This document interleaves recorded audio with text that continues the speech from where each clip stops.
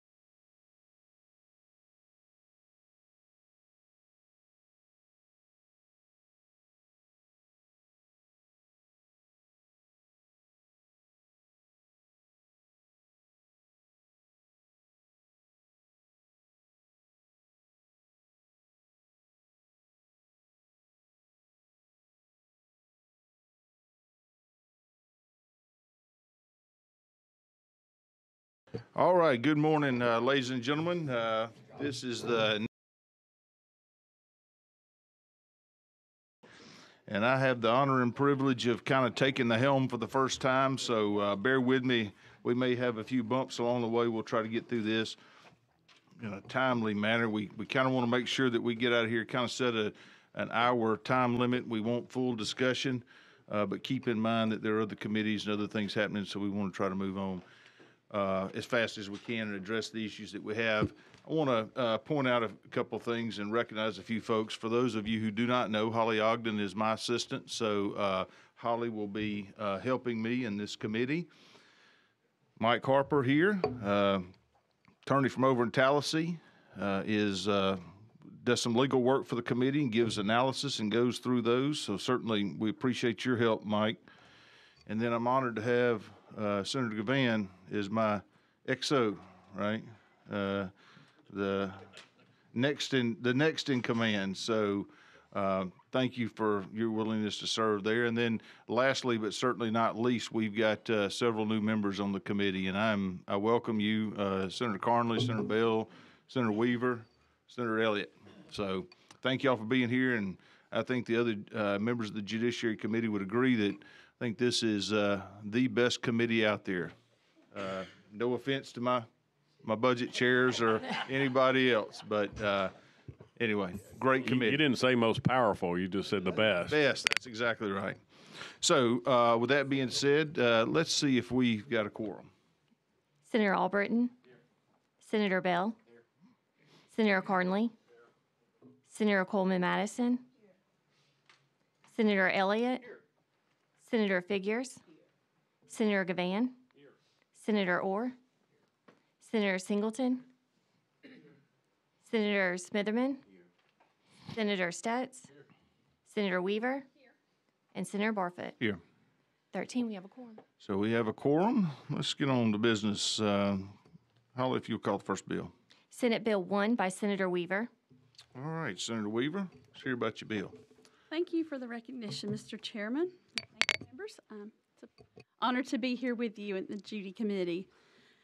So most of you have heard my story by now, I'm pretty sure. On June 29th, 2022, Deputy Brad Johnson and Deputy Chris Poole were both shot in the head very near my home, almost at the foot of my driveway, which is my reason for beginning to look at this subject. And thankfully, Deputy Poole survived, and he's able to be here with us today. But Deputy Johnson was killed by a man that was released early on good time. I always like to put a name with a face. This is Deputy Brad Johnson, my constituent who was murdered essentially at the foot of my driveway with his children. So the person that killed Deputy Johnson had been released on good time. His killer should have been behind bars. He'd escaped from DOC custody and he was still earning good time. This is unacceptable. Since that time, I've been working with a lot of law enforcement officials and agencies around the state trying to figure out that what we as a state can do better to tighten up our lenient good time laws. During this process, I learned that Alabama has the weakest good time laws in the country. We rank number 50 among all states. We are dead last. Our laws are 2.5 times more lenient than California. They're 5.5 times more lenient than the rest of the country. And this bill's aimed at solving the problem in two main ways. First, it reduces the amount of good time an inmate can receive. And second, this bill prohibits an inmate from earning good time if he or she has committed a serious violation while in DOC custody, like escape in the case of Deputy Brad Johnson. I hope that you all will support me in passing this important bill, and I'm open to questions. Thanks, Senator Weaver. Mr. Chairman. Senator Smith. I really have a comment, and I will have a question afterwards. Senator, I've been contacted by people in Department of Correction, DOC, that's what it is, and DOC. And let me back out of that statement first and say this to you. I think under the circumstances that you said about that particular individual who had escaped, and a quote, you know, I'm just quoting you, and said that he was still receiving credit for good time. I think that should be corrected. Let me say that first, just like we did on Naya's law, if you remember. But I think that this bill is going considerably overboard to address an individual problem that we need to look at and correct, like we did on Naya's law. I say that now. I go back to the Department of Corrections. Let me say this: the conversation that was had with me, and I didn't initiate the conversation, is simply this: is that you getting ready to have the largest uprising that you've ever had when you, because this is used to control discipline. It's used to control their behavior in there. And when you got somebody sitting up in there that's got 25 years, and you saying that you're gonna stay here, I'm just using this as being general, 25 years, they ain't got nothing to lose, and they ain't got nothing why they ought to be doing the things that they got them to do in there. That's number one. Number two is that we have a considerably shortage of correctional officers. We have a considerably shortness of applicants who are applying for this job. We as a body, we got, and I'm just throwing a figure out there. I got it in my office, but we got hundreds of millions of dollars surplus in our general fund, and yet we are not paying the kind of salaries these people have to attract to get people in there.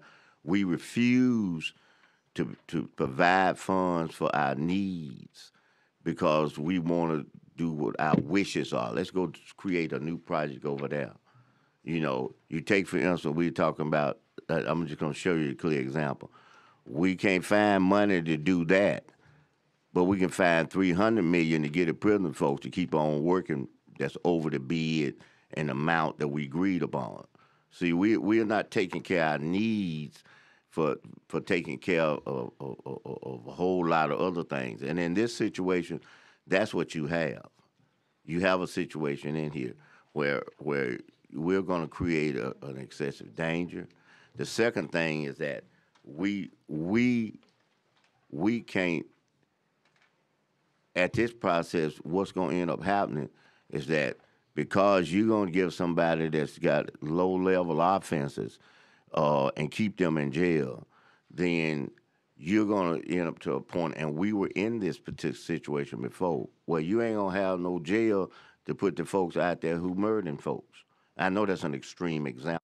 I mean, what you're going to do. We're going to have backlog. Folks ain't going nowhere. The folks that should be able to come out here and rehab and do what they got to do, they're not going anywhere. And in closing, I'm gonna say this: is that it was kind of like the way people were complaining about the folks getting the 6 months. I think that's maybe an executive thing that the governor had. I stand corrected if it wasn't, but the 6 months. But 6 months after the time they complaining, they gonna be out. That's the whole point I'm making. Even this guy you talking about here, and I feel for the family and those people there. But okay, so he got out early, and when he gets out, he gonna be out. And if he's out and he has the potential to be that kind of person, he's gonna be it. So this is not gonna stop what happened. I want everybody to understand that. It may delay it if you got that kind of person. It's not gonna stop their behavior. And so yet we're gonna bag up.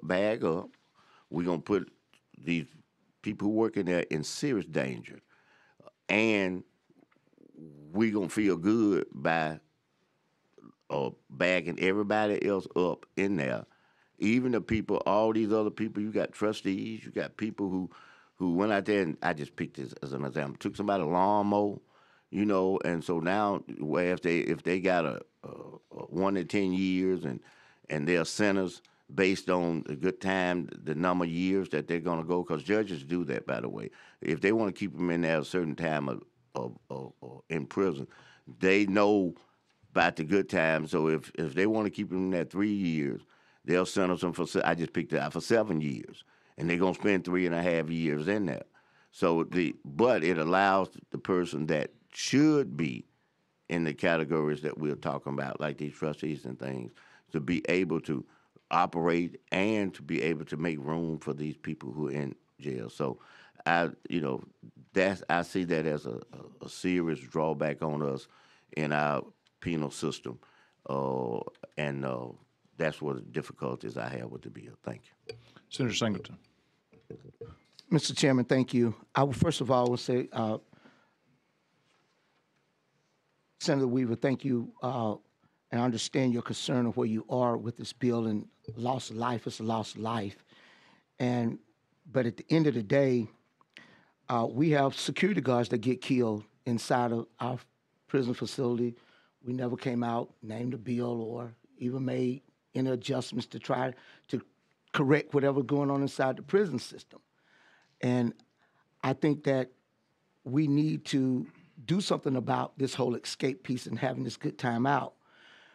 But I just want to say that while we're under the scope of the federal government right now for overcrowdedness, on a 10-year sentence, your bill would keep a person in jail another 865 days longer. That's over 2 years longer. And so I don't know what that effects would have on what the federal government is looking at us in terms of overcrowdedness, because we're not moving people on parole. If we were paroling a lot of people, then the parole would go out and the good time numbers would go down. But the good time numbers goes up because there's no parolees going out. So they're going to have to go one way or the other because people are going to earn it because they're not being released. So we either got to get our parole system together and parole people that need to be out or we talk about disincentive. The disincentive is not given. As Senator Smitherman said, I could see some riots happening inside of our prison system because this is one of the only tools that DOC have at some point in time to deal with these inmates, to get them to go to classes, to get them to go into SAP program, to get them to go into other programs where they know they're going to get credit. But if they're sitting around, we can't work them. If they're sitting around doing nothing and feel like I'm not going to get credit for doing anything, so I might as well do something criminal sitting on my bunk today. Go commit me another assault. And so I just think that we're holding people in the prison much longer. I think the unintended consequences of this bill, while it's emotional, and I understand where we're going with it, and we do need to correct. I think if you look in this bill, it talks about riots, some of the things that are happening on the inside of the prison if they escape or if there's a riot. I don't want to stop a person's ability to be able to protest and not that be able to look as a riot because the First Amendment doesn't go away, that if something is going on wrong and they want to protest. And I think a lot of this need to be cleaned up. I have a substitute. And I have not given you an opportunity to read it, and I told you I would, so I'm not going to offer it here, okay? But what it does is it splits the baby with where you're going.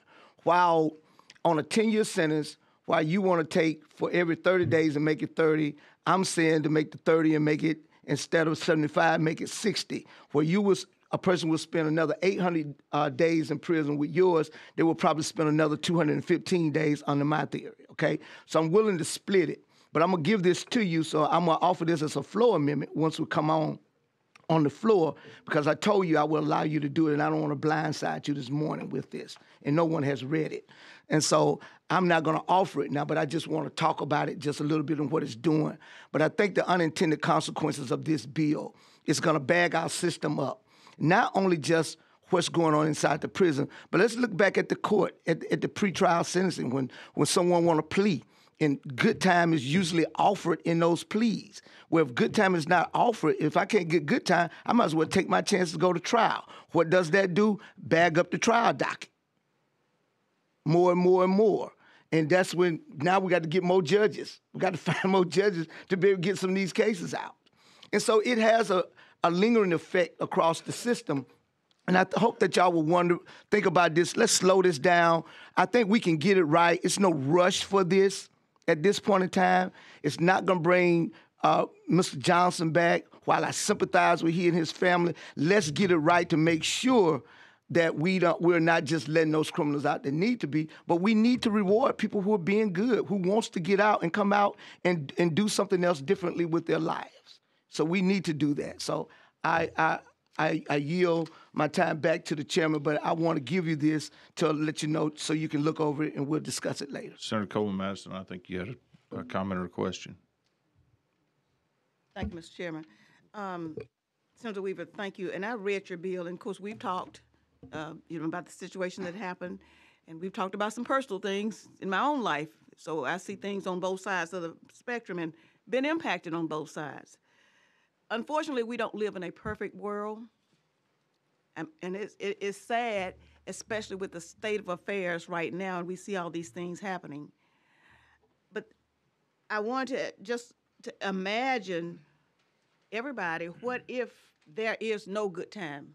Just imagine what goes on inside those walls. There is no good time. I don't have, and I may be in there for a long time, and so what incentive is there for me to behave, to try to do right? We have a problem right now with our correction system, and again, we don't live in a perfect world. I wish we could unring that bell, in your case and mine as well, but we don't. So if this bill, just asking you, if this bill were already passed and in place, would it have prevented that from happening? I would say if this bill had been in place, the person who shot Deputy Johnson, and I won't even say his name because I don't think he deserves the credit for that, but he would have still been in jail on the day that Deputy Johnson was shot. Okay. Do you know the reason why? Obviously, there was something that happened prior to, and when this guy got out, that was a desire for him, to commit this crime. And regardless of whether he got out 2 years or 3 years, and he had more time to sit there, and it festered, and he thought about it, and he got angry, and when he got out, he committed that crime. So had this bill passed, as Senator Smithman said, it wouldn't have prevented it from happening because from what you explained to me, there was no altercation where he came up that you did something to me right now or you did something to me yesterday. This was something that happened in the past, and I don't know what that was. It would not have helped that. The other thing is looking at the fiscal note, which states that it is estimated that our housing for inmates is approximately $80 a day. So we're not going to have any good time. We're just going to keep these people in. We better get ready to add more money to the budget because we're going to have more people that are there. Eventually, they will get out one day. And you're going to have a whole lot of angry people out here in this imperfect world already that we have.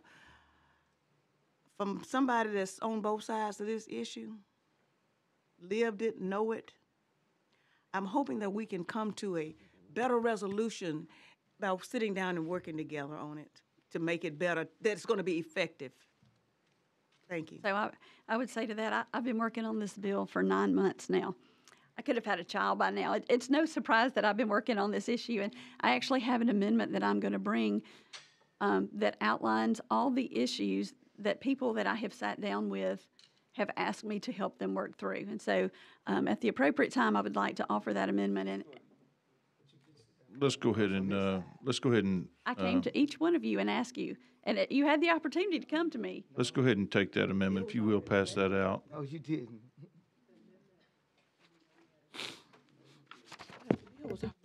Told me after you'd already done the bill.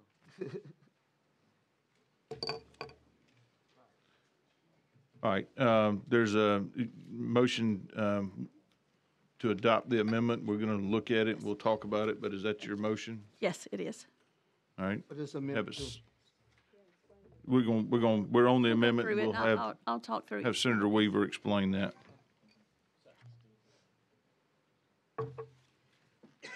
Okay.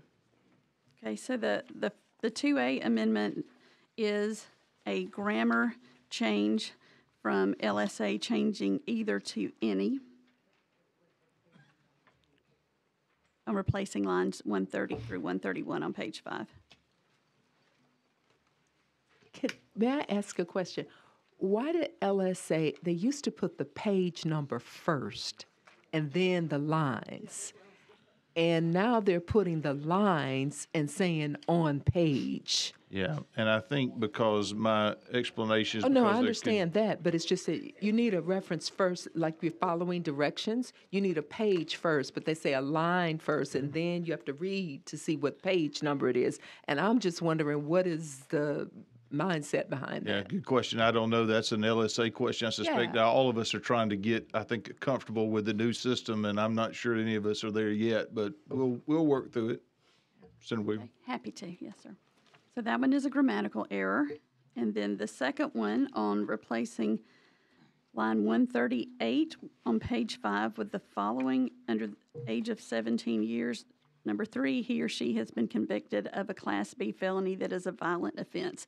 So that only adds violent Class Bs.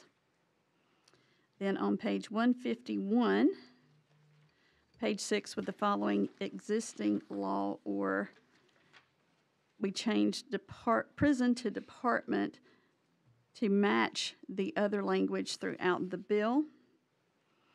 On line 158 on page 6, that commits or attempts to commit an overt act toward the commission in any of the following violations is from the criminal code, so they added that in to match.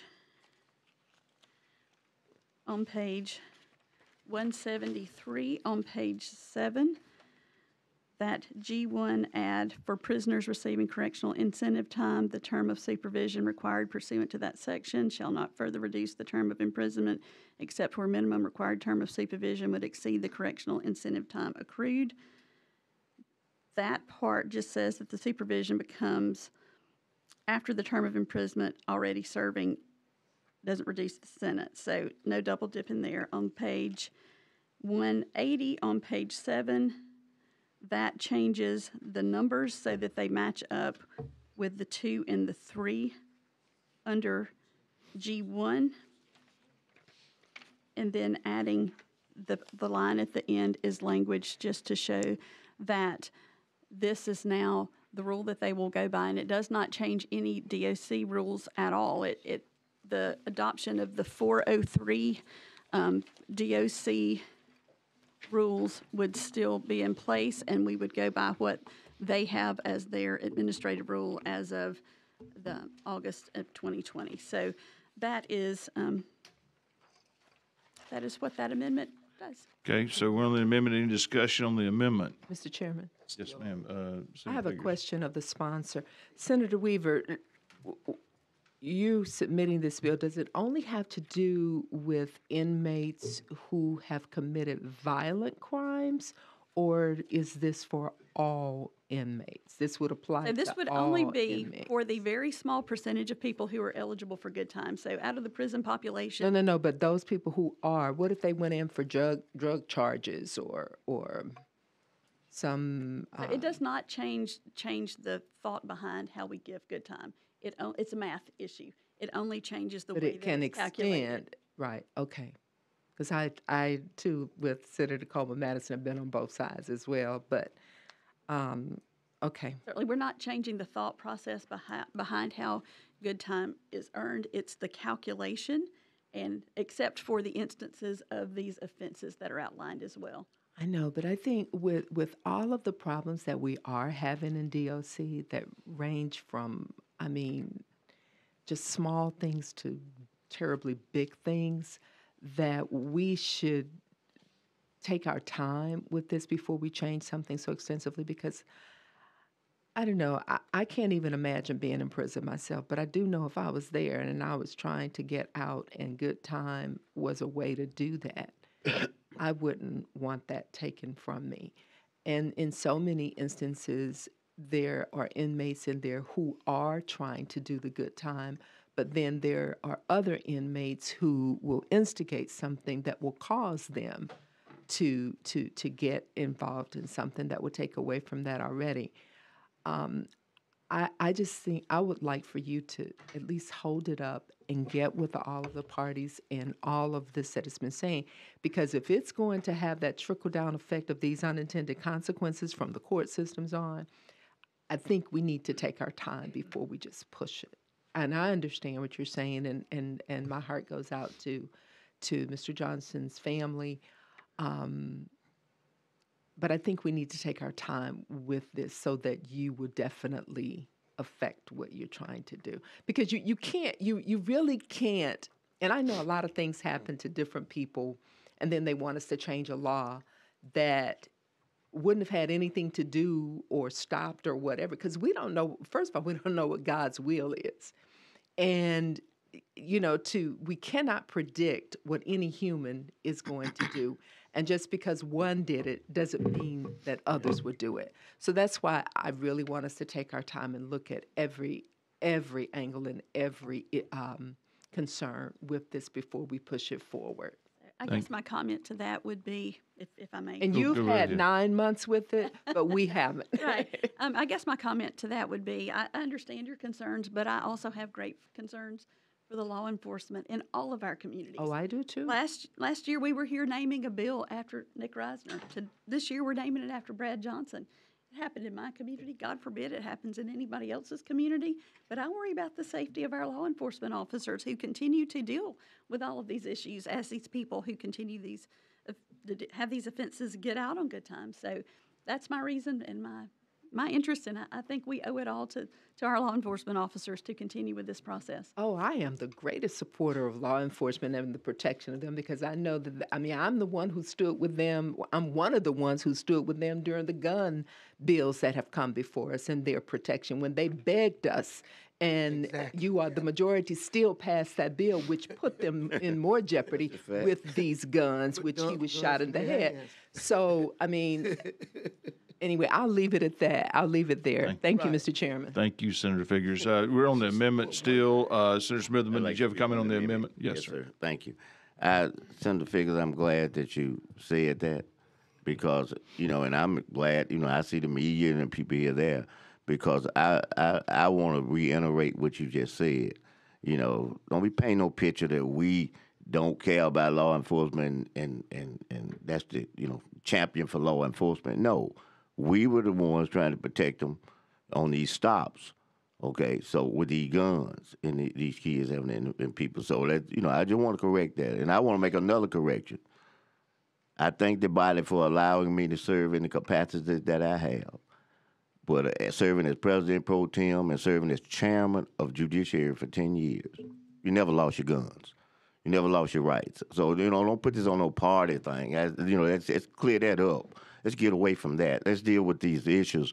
And what I was going to say was this, was number one, we should deal with the people who do what we talking about being done. That guy needs to be locked up from now and forever and 10 days who did that. Let me say that first. But we cannot be like a horse running down the race with blinders on.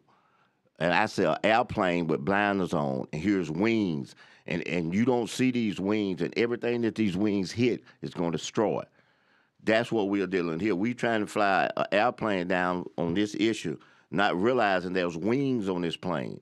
And all these things you hear people talking about are the things that the wings are going to hit and destroy, while we are trying to focus on this, this emotional thing or this situation right here. When we started talking about deaths, I was standing up yesterday. I was at a meeting yesterday. When you all saw the Alpha Ties, I was there. And Representative Chris England down in the House reiterated that there was over 250 inmates who were murdered in our penal system this year or within the last year in the system. Okay? We ain't talking about none of this inside the system. Senator Singer was talking about guards. I'm talking about inmates who are just as innocent as could be. The person who is the paralegal for the firm that's next to where my office, her son is in prison, and he was almost killed. Okay? He was almost killed. He's in the infirmary right now. And that's simply because what he was just saying, they sitting up in there, And this is the second time that they have jumped on him, you know. And the first thing that was getting ready to happen is that they found, you know, I'm sure that they found some reason why he ought to be thrown into the mix. And in essence, what this guy was doing, he's trying to defend himself from getting killed. He didn't initiate nothing. But this bill saying that if you ever ride or you start something like that, then all y'all gonna be thrown into this pot to deal with this. That's not right. That's not right at all. That's not right at all. And so I'm saying that, yeah, you're right that it needs to be done that way. And yes, you are right what you said about the bill. Yes, the senator walked up to me and told me about the bill and said, you got some comments. Comments? You know, it's something 9 months and I got 9 minutes and I got to make a comment, you know, and decide whether this ought to be legitimate. No. You know, if people look strange at us sometime when we on the floor. You know, that's the first impression we've seen of stuff. I ain't talking about a comment that I'm doing this, but the first is to sit down and let's go through each step by step. You know, that's all that I'm saying. That'd be the first impression. So for us, what is it? It's committee of the whole, because we are not on certain committees, and things are thrown out there after the fact that they have been put together, you know, and analyzed. And that's the third thing I want to say, and I'm going to be through, Mr. Chairman, is that's why you have to have diversity. You got to have us and other people sitting at the table with you to be able to share these other angles and things that you got to put into the mix. It's like making a cake. You don't have no lemon flavoring, your cake ain't gonna taste worth nothing. You got to have it all in there. And so, yes, you know, and I know this ain't the platform, but I'm gonna say it like this. You know, you heard what I just said about the need for diversity. I mean, we down here now, we got folks in the house don't want us to even be at the table. It's bills down. Yeah, I'm just saying, this, you know, so that's what concerns me, even here, that we're not taking any of that under consideration. None of that whatsoever. We just going to wipe out the whole situation, just like we were saying about the inmates. So I just got a concern about that, Mr. Chairman. Thank you. Thanks, Senator. You had to bring up that you were the chairman of this committee, which means that, you know, I'm going to pale in comparison. I wished you wouldn't have done that. So big shoes to fill. So we're on the amendment. You've offered the amendment. I'll second that amendment. I have one question I want to ask. Yes, sir. Go right ahead. Did you consult DOC or the governor's office since the governor had an executive order out there on good time? So after the executive order, I gave the governor's office this bill for their review the day that I filed it. I have had my door open for DOC. I have had 3 or 4 very, very in-depth discussions with DOC in my office, and my door has been open for discussion. And what did they say, if you can share that? So the last thing I had a meeting with the commissioner, Mr. Williams and Dion, and the only thing that they brought to my attention was that there might be an issue with reporting because their current software wouldn't potentially allow everything to be reported in the form that we were asking them. And I made that agreement with them that I would listen to anything they said about reporting, and we're still working through some of that stuff. But reporting was the only thing that they brought up to me. So did they tell you So I will tell you. I'm just asking, did they say they support and adopt this bill? I Did don't they tell you want to that? put words in their mouth. No, I was they did asking not say you. that. No. Okay, No, they that's did all. not say they supported it. Let me be very clear. Okay. And I got some language in an email very late Friday afternoon that had some more suggestions, and I will tell you it came from somebody that I'm not familiar with, but I assume they're related to DOC, related to numbers. But the only thing that I talked to them in person about in my office was reporting. All right. Now we're on the amendment. You've offered it. I've seconded it. Let's take a vote on that. Holly, if you'll call the roll. Senator Albritton? Aye. Senator Bell? Aye. Senator Carnley? Aye. Senator Coleman Madison?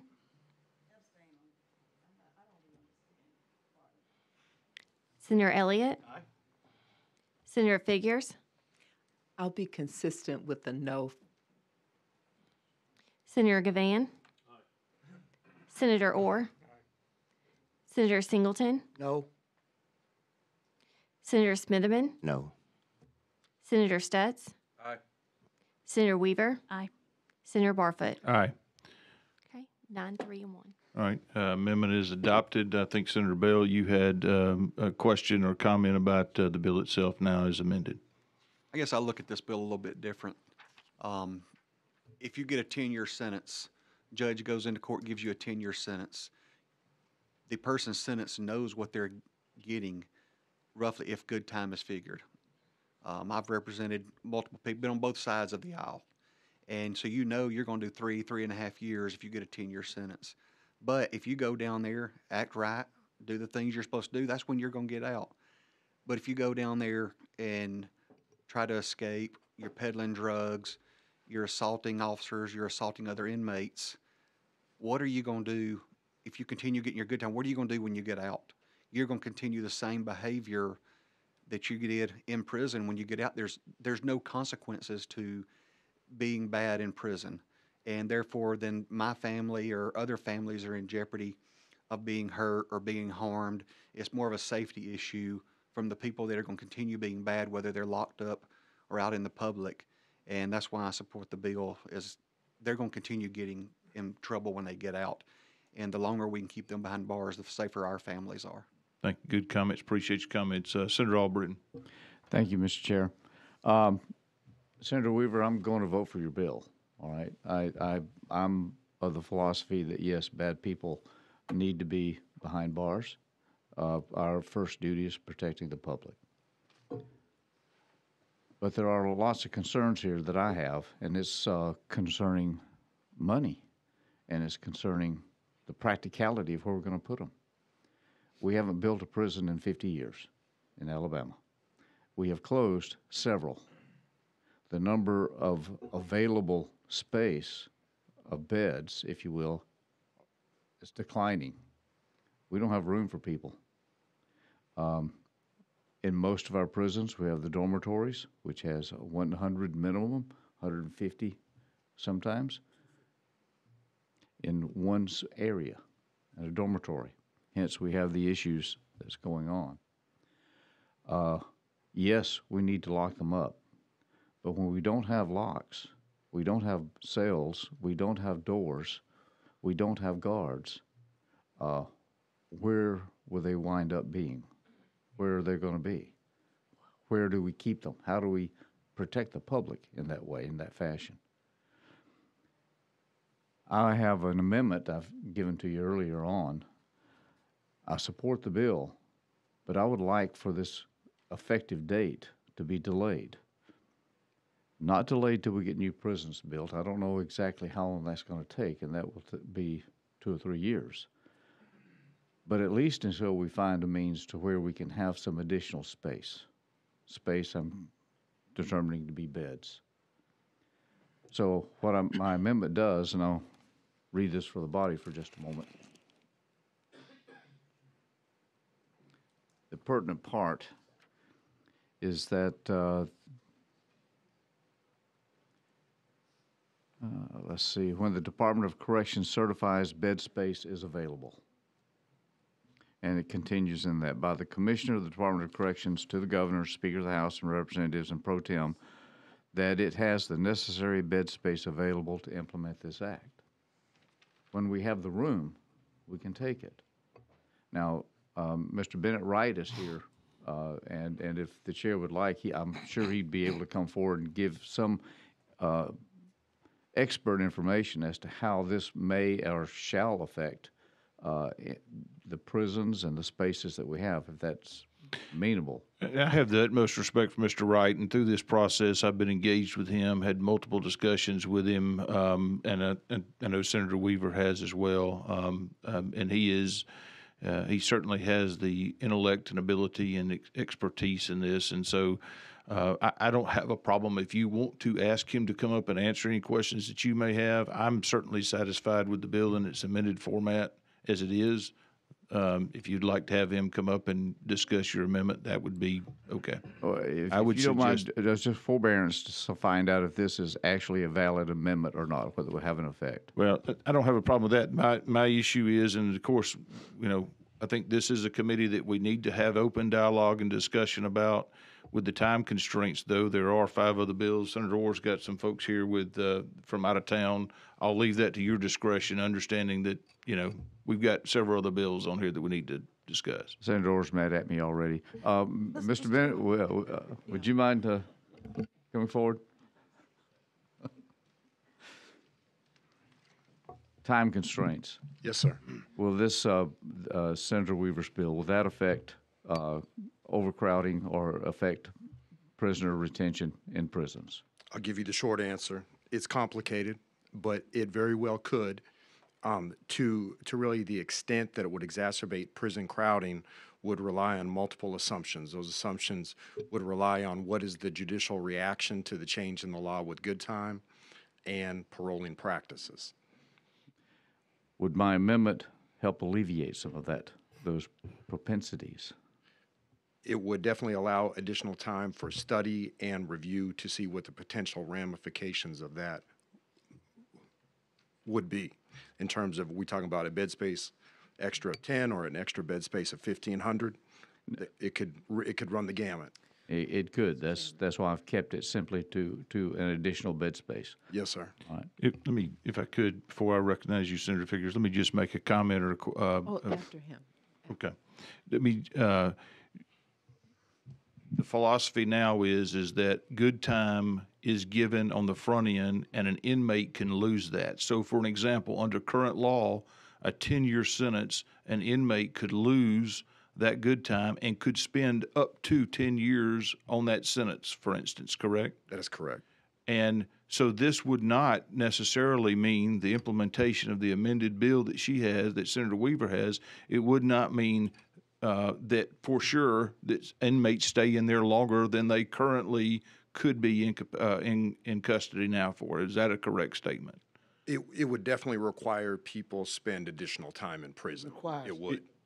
Well, it would require, tell me if I'm wrong or right, it would require the potential that they spend additional time. But the population now could lose good time now and not receive that good time, and on a 10-year sentence could be locked up under today's law for up to 10 years if they lost good time and didn't receive it. Is that an accurate statement? That's an accurate statement. Their parole dates would actually be pushed further back, so their first bite at the apple at the parole hearing would be pushed further back. So their minimum time to serve would increase. But it's also true that under today's standards, right or wrong, in which I may wind up agreeing with Senator Smitherman about, that those inmates are not getting paroled out now by and large. Is that a correct statement? That is correct. Okay. And secondly, just want to point out something. Good time only applies to inmates of 15 years or less. Yes. So the easiest way to think about it is the converse. People that do not receive good time are inmates sentenced to death, life without parole, Class A felonies, any sentence in excess of 15 years, splits, a death involving a deadly weapon or instrument, and child sex offense. And the inmate population that is eligible for good time at this point is about 10%. Is that?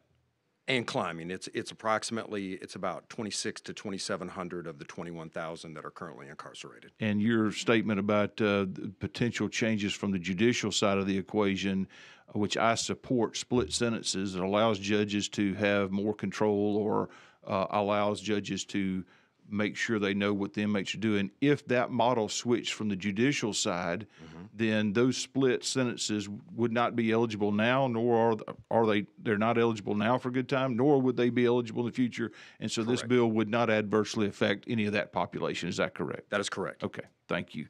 Senator Figures, you had a question or comment? Yes. Senator Albritton, I'm glad you brought that up. You know, we were in a meeting, I think last week or week before last, with mental health, dealing with Mobile and Baldwin counties. And they were asking for capital money. And when Senator Albritton asked, well, he asked about training, which led into my question about staffing. Did this include that too? Because you can't build a building with beds unless you have the staff to take care of the people who are going to come there. So you're raising the same question here, basically. that even if we had the additional beds in the rooms, they're going to be staying there longer. It's already been noted that we're having a problem trying to hire people into the system anyway. So, and that is why I said, too, let's take our time to make sure what we're doing and that we take the time to see exactly what the consequences are going to be and ramifications are going to be down the line so that you don't get in there and then you can't really be effective with what you're actually trying to do. And Senator, if I may, I'm not trying to carry this over. I'm not. I didn't trying say to you were. delay. I All I'm just trying to mentioned the do- money. Yes, ma'am. All I'm trying to do is delay the effect of this bill for some time frame until DOC can find some additional space in which to cover the potential here. And as already been discussed, we're not talking about a whole lot of people necessarily. The small percentages is there. So I'm asking for a little bit of delay, and at that point, I would move to adopt my amendment and ask for a vote. You've offered that amendment. Senator Weaver, you want to speak on that? I would say that in the essence of times, we're still on the first bill and we're 45 minutes into it. So Wow. So I would, I just got this amendment as I was coming in the door. I haven't had time to look at it. I would like to discuss it more with you before we. I would love to discuss it. Senator, would you offline would you- between here and now? And I would you consider delaying a vote on your amendment to have some opportunity to discuss with Senator Weaver? Mr. Chair, I'll follow the lead of the chair as always, but I would like to get a vote to find out where I am on this. Okay. So you've got offered your amendment. Is there a second on Senator Albritton's amendment? I would ask that we table that amendment. Okay. There's a first and a second. We've got a motion to table the amendment. Let's take a vote on the motion to table, and then we'll come back on the amendment should that fail. So we're on the motion to table. Senator Albritton? Motion to table, no. Senator Bell? Aye. Senator Carnley? Senator Coleman Madison? Senator Elliott?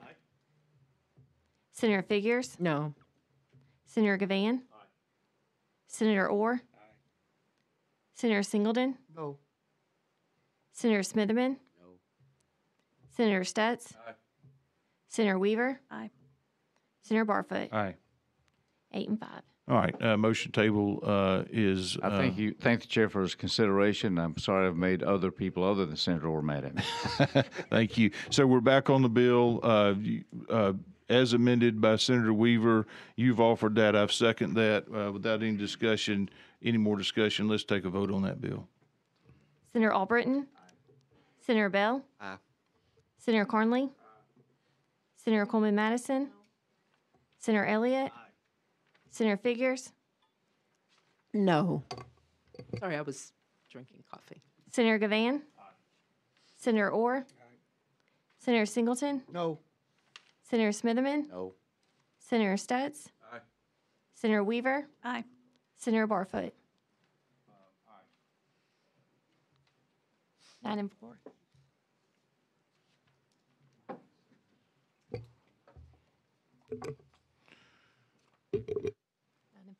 All right, the bill is given a favorable report. Let's move on. Second bill on the agenda, we're going to come back to, that's SB 39. Let's go ahead and, Senator Orr, you have some folks here that have come from out of town, so let's address your SB 55. Okay, Mr. Chairman, thank you. And I do have two amendments I'll pass around very quickly. I'd like to call to the microphone so he's ready, Mr. James Tucker from ADAP. That's the Alabama, forget the what it stands for, but you can help us, James. Yes, sir, I can. And then it's in Tuscaloosa, I know that much. That's right. And this bill, briefly, has been passed in 18 other states. So this is not a bill of first impression as far as our sister states. It provides an area where if you've got highly competent individuals, and they're named as the adult in the bill, but they do have some mental, they do have some mental challenges. it allows a mid-grade between going ahead and proceeding with a conservatorship or guardianship for their assets or for their person. You don't go that far, but it allows them some autonomy. Questions been asked about powers of attorney. Why can't they just execute a power of attorney? Well, I think Mr. Tucker will tell you there has been a lot of abuse across the state where an individual may execute a power of attorney and then get the attorney, in fact, that takes a lot of their assets and some problems arise. I'm trying to move it along, Mr. Chairman. I would like Mr. Tucker to add any comments, and then we can talk about the amendment. Sure. Mr. Tucker. Thank you, Senators. James Tucker with the Alabama Disabilities Advocacy Program, ADAP at the law school in Tuscaloosa.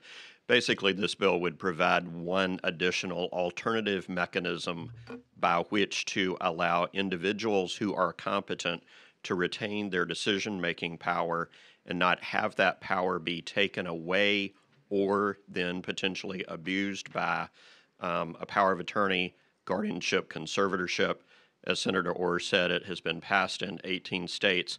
We think it's a useful alternative to guardianship in the state of Alabama and is a functional tool that should be available to individuals who would choose to exercise what's known as a supported decision-making arrangement. Thank you so Motion much. to adopt the amendment. Got motion to adopt. There are two amendments. There are two. So let's say amendment number one is the one with the form that would be embedded into the bill, and it doesn't have to be this exact form. We wanted to get kind of the highlights and the requirements. Mr. Latham drafted this and is very supportive. Okay, so we're on amendment number one. You've offered. I'll second the motion by Senator Singleton. All right, Senator Smitherman. Thank you, Mr. Chairman. Who is going to make the determination whether this person has the capability to enter into this mid-range agreement? Because to determine the conservatorship and the guardianship, you have to go to court. Senator, I think it's yes, sir. Let me finish my Yes, sir. question. If you don't mind. And in that court, competent witnesses, medical records, depositions from doctors, along with a variety of other pieces of evidence are presented to the court. At that time, the court makes a determination whether this person is a non-compos mentis or whether or not they can understand fully their decisions. Things are brought in like whether or not medical show that they're at the beginning phase of Alzheimer's, whether or not the fact that you may, in a situation, if you allowed them to go forward, whether or not the conditions that they were in were going to be deteriorating kind of conditions, which we don't have a cure for, that's going to lead them to a point that they can't do that. Who makes that determination, number one, in this bill about this level, and what kind of safeguards are in place in this bill? I'm not talking about what's out there because that applies to the conservatorship and guardianship. In this particular bill, what is it there that's going to address those issues I just mentioned? Yes, Senator, a couple of thoughts. First of all, the mechanism provided in this bill is like a power of attorney in that it is an instrument entered into outside of court, if you will, like a private contract. However, it is different from a power of attorney in that it does not give rights to another person to make decisions about the integrity and decision maker of the adult entering into the supported decision-making agreement. It's different from a guardianship and conservatorship, as you indicate, in that it does not require a court order. However, there is a protection in this bill such that if there is a concern regarding the execution or implementation of the supported decision-making agreement, then the probate court may review the propriety and execution of the supported decision-making agreement. So, as described at the top of the discussion, it provides an alternative to guardianship like power of attorney, but it's not nearly as intrusive as a guardianship or conservatorship. So the bottom line is that it preserves decision-making integrity to adults who are competent. Thank you for that, and for that question as well, because I had that similar question, and I'm supporting the bill and the amendment. If we could, let's get back on the amendment. There was a first and a second. I mean, a first. Mr. Chairman, Yes, sir. I had a follow-up question. Oh, I'm to what sorry. you were just Go ahead. saying. May I ask? Yes, sir. Go right ahead. Thank you.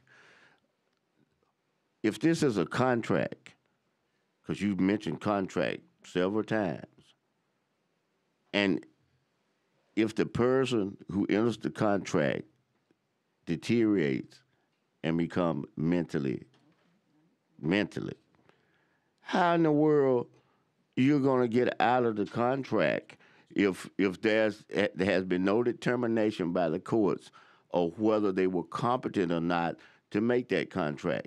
I mean, because the person who makes the contract, if they deteriorate and paranoid schizophrenia, and want to, understand what I'm coming from. And Yes, sir, I do. They don't believe they supposed to take the medicine. You know that. Yes, sir, I do. Yeah, okay. So here's somebody who is when they taking the medicine, they competent enough to talk about it and do this and everything else, but now they don't take it. How is this contract going to be void without that determination? I mean, you understand what I'm getting at now? I just tell you, I honestly see in this, I know there are some people that don't want people, or they don't want to have to get to the point that they can't control what they have. But I also see this setting it up for some of the most serious abuse under contract law, that somebody's got a right to do A, B, C, or D. In fact, I've seen one case that has a similarity to this, where the person was kind of competent, and then all of a sudden they wasn't, and then they came in and took all these folk money. Okay, see, under the name that they signed this and knowing what they are doing, here's the contract. So I can see the room for a considerable amount of abuse. And I think the Alabama Law Institute is working on something related to this as we speak now, and I think that will be more of a thorough follow-through on this particular issue than all the abuses, unintended, of course, that this opens. And I'm through when I say this, Mr. Chairman. I keep saying this. It's just like on that last bill. We get all worked up about some emotional thing, and we don't see all these other things that's going to happen to everybody else that's in this once they move to that. There's nothing in here that deals with that, and so I have concerns about that aspect of it. Thank you, Mr. Chairman. Thank you, Senator Smitherman. We're back on the amendment, first and a second on the First Amendment. Let's call a roll on that. Senator Albritton. Senator Bell. Aye. Senator Carnley. Senator Coleman Madison. Senator Elliott. Senator Figures. Aye. Senator Gavan. Senator Orr. Senator Singleton. I guess I made the motion. Senator Smitherman. Aye, on the amendment. Senator Stutz. Senator Weaver. Senator Barfoot. Aye. 12. That amendment passes. Senator Coleman Madison, do you have a quick comment? Yes, sir, I did. I want to thank Senator Smitherman because he basically took it to where I was going, and I'm one of the biggest proponents of an advocate for people with disabilities, having done that in my professional life. And the question that I want to have, I'm a co-sponsor on this bill, but I want to know, is there a review? Again, I'm trying to get to where Senator Smitherman is going. At some point in time, is there an annual review, or a person goes in to determine whether they are competent? Because, I believe that people with disabilities who can make that decision, I believe in nothing about us without us. But if it's set up where there's no review to determine, and I had a brother-in-law that was like that, and again, you're right, when he's on this medicine, he's doing fine. He could talk to you like PhD, but you let him get off. So Is there a point in here where there is some type of review to determine whether that person is still in that state of mind where they can make their own decisions? Senator, there's not a mechanism for a judicial determination. The decision-making agreement mechanism would operate more like a power of attorney than like a court-ordered guardianship or conservatorship. With regard to the questions that both you and the senator have asked, I would note that in the event of the deterioration of capacity of an individual, even if that individual had entered into a supported decision-making agreement, they still would be subject, for example, to a guardianship or a conservatorship, or in the cases that you have described, in the case of a serious mental illness and deterioration, they potentially would be subject to an involuntary civil commitment. So all of the protections that exist in our state law for individuals who might be at risk of deterioration remain in full force and effect. This simply provides one state law recognized tool by which to protect decision-making authority, which you're referring to. Thank you, Mr. Tucker. Did you have a follow-up question? I just want to know, did you say how many other states use the same model? Approximately 18. I'd like to know how they're working. I can provide that information. Thank you. You've got Second Amendment. Second on the Second Amendment. Do you want to give a brief explanation? It's in front of you if you want to review it. Right. This just requires that you can't be forced into this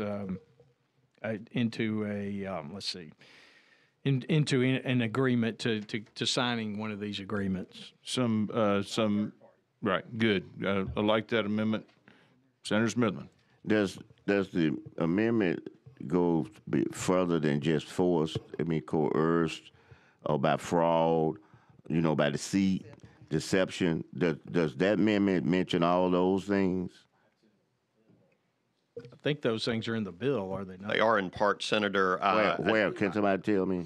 I saw the amendment that Senator Orr refers to yesterday. Fully think that it is appropriate to amend to clarify that individuals should not be subject to imposition of such an agreement by a third party. Share your concern and support the amendment. Senator Smithman, let me just say this. I think you've got some valid concerns to make sure that we're doing what we need to do, what the intent is without adverse consequences.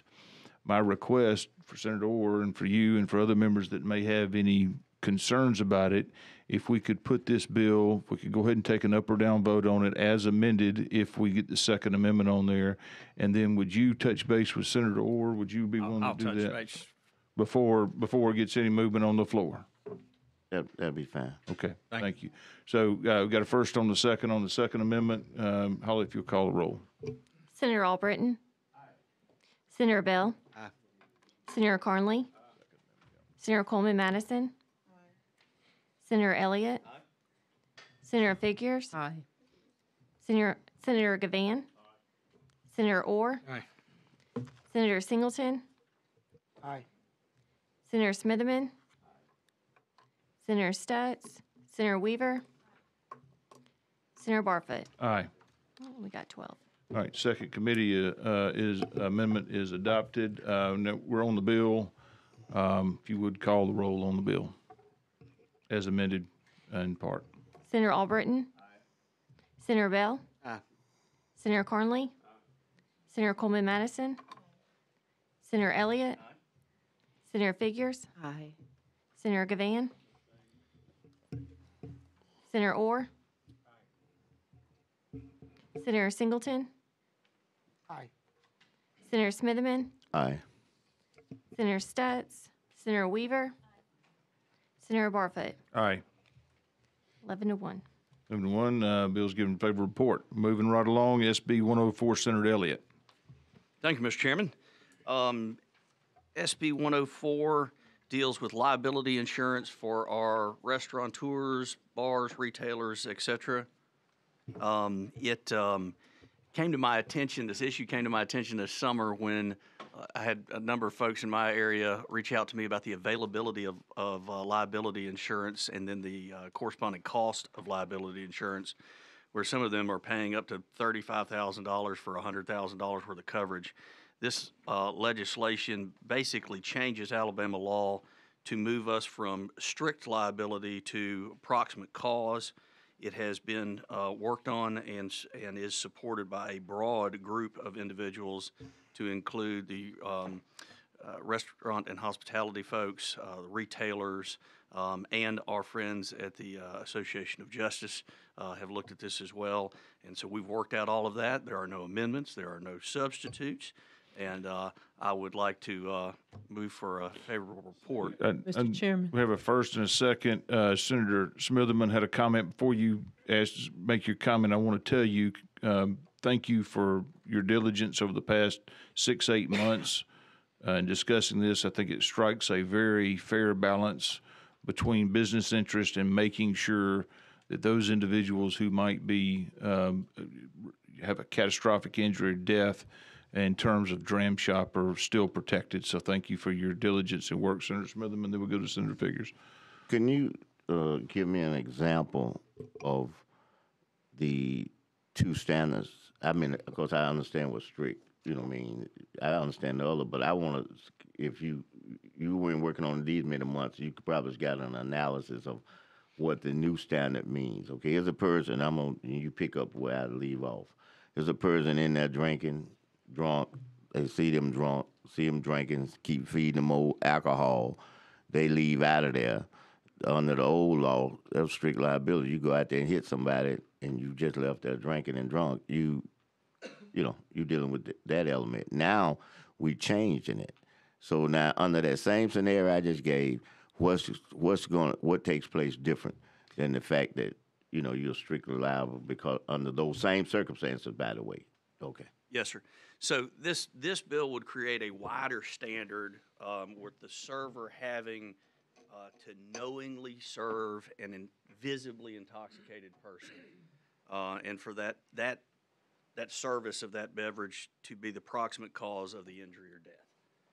So a more specific example may be if a person is at a bar earlier in the day and then continues to go from establishment to establishment throughout the day, you would have a higher standard that you would have to meet. Again, not the strict liability anymore, to tie the liability back to maybe the first establishment as opposed to the last one.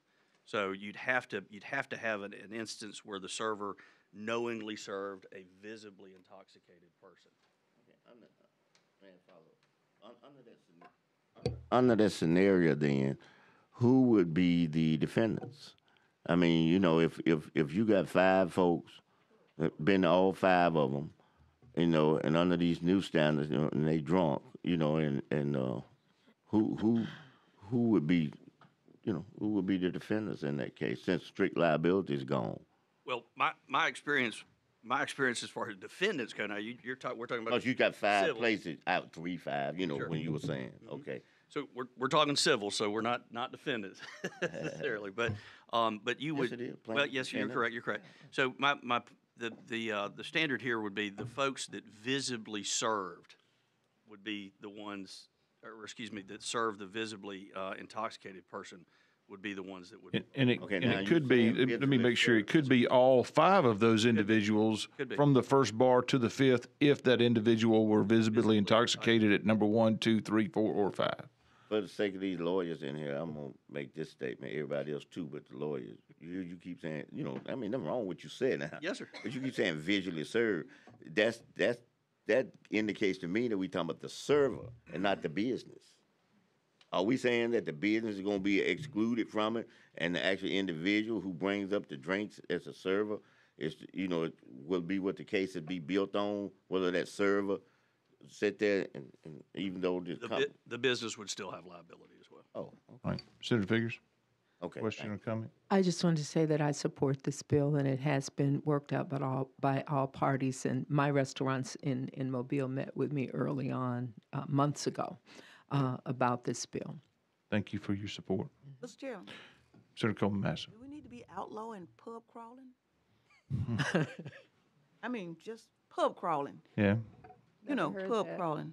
Better. Didn't know what it was until I had experienced it, but Oh, I thought they called it bar hopping. same thing. I hadn't heard pub crawling. Better yet, the entertainment. This. By the time you get to the second or third, you crawling. Yeah. What impact, Mr. Chairman? What impact this gonna have on the entertainment districts?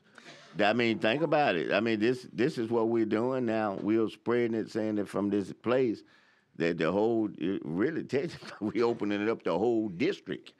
You They know just can't now get drunk, Senator. versus trying to limit. You trying to limit have to drink at this place responsibly. to cover them.